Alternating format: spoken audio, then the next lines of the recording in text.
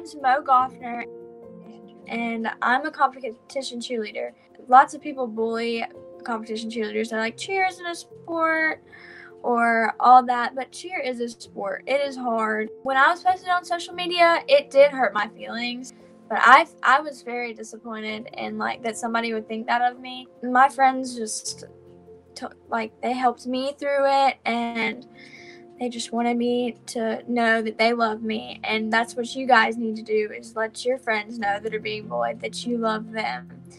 It's good to witness people that have been bullied and help them through it.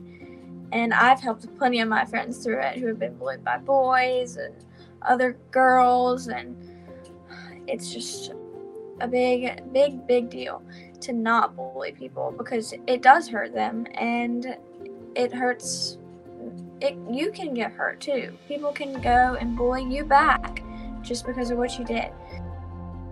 Bullying on social media and being talked about can really hurt somebody. It can degrade the way that they think of themselves, and it can cause them to want to hurt themselves.